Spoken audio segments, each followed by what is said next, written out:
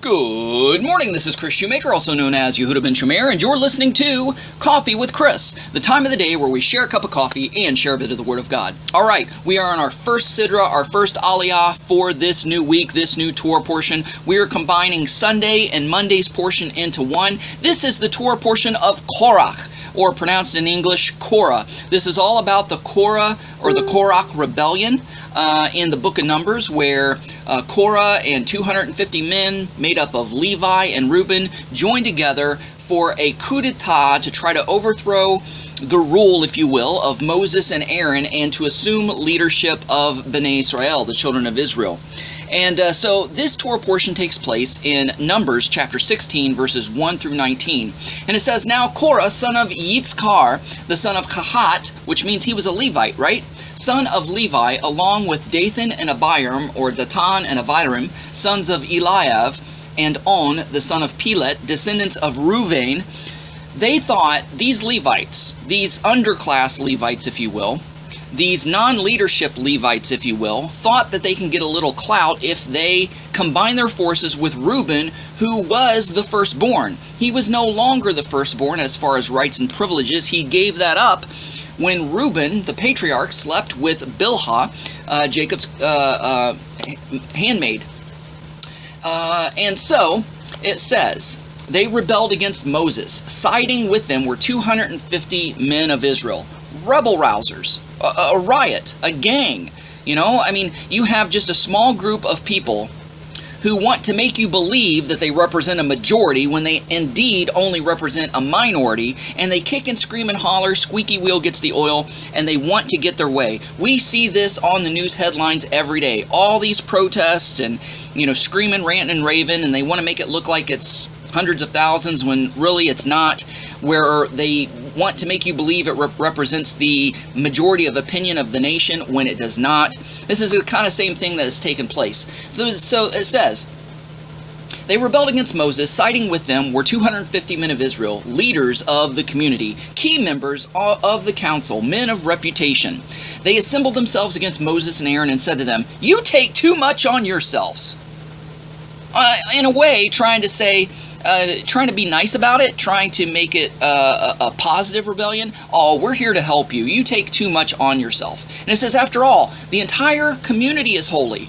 Is he lying there? No, the entire community is holy because the entire nation of Israel was taken out of the 70 nations of the world to be a special, set-apart nation for God. So he's right when he says that. Every one of them, and Adonai is among them, which is true.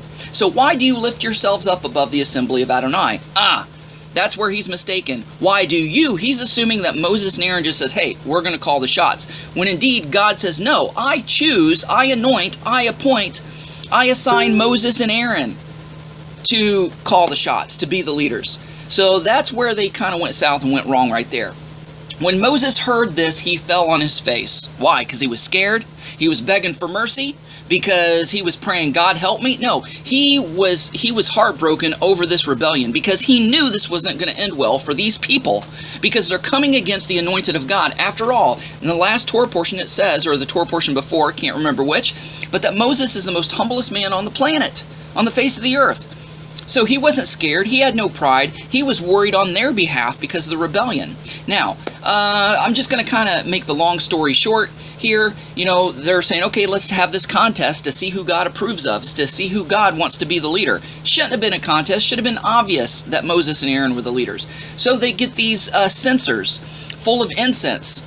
What happened last time? A couple of guys got some censers and put incense on it when God told them not to, when it wasn't the appointed time to do the incense, when it wasn't the appropriate mixture or concoction of incense that they were burning. That was Aaron's sons, Nadab and Abihu. They got burned by God. Literally, they were burnt to a crisp and they were killed. These guys are just cruising for a bruising and asking for trouble. They are just pushing their hubris, thinking they're very prideful, thinking they're going to get away with this, thinking that God's going to be pleased with their actions. So, We're going to explore more this week about this Korach rebellion. I'm going to leave it on a little bit of a cliffhanger, but just suffice it to say that Korach, yes, there were a lot of the descendants and sons of Korach and Korach himself who were obliterated in this rebellion, but there were also some humble survivors, and they became the most dedicated servants, the most dedicated Levites who sang and wrote praises to God that Israel had ever seen. Most of the Psalms were written by King David, yes, but there's a lot of Psalms that were written by the sons of Korach. After this rebellion, it says, hey, we know our place. We know who God has chosen to lead his people. We know what our place is, and we're going to praise and worship God, and we're going to put our support behind you, Moses, 100% all the way. And so, never go against God's anointed. We read this example all throughout Scripture. Even King David, even though Saul was wrong for persecuting and hounding him, David would not lift a finger against Saul. He let God take Saul out instead of Saul being taken out by his own hand. So whenever we're threatened from outside sources, or we know we're called to do something and people push or rail against it or try to stop it, don't fret, don't worry, don't get your nose bent out of shape. Say, okay, God, defend me. Vengeance is mine, saith the Lord, I will repay. God has your back, he has your side, and if indeed you are called and appointed and anointed to do what you do, God is going to take care of you. He's going to squash this rebellion. Moses really didn't have to do anything. He didn't have to take up arms. All he did was pray and trust God. God took care of these rebels. Guys, thanks so much for listening. Go out there and have a great day. Shalom and God bless.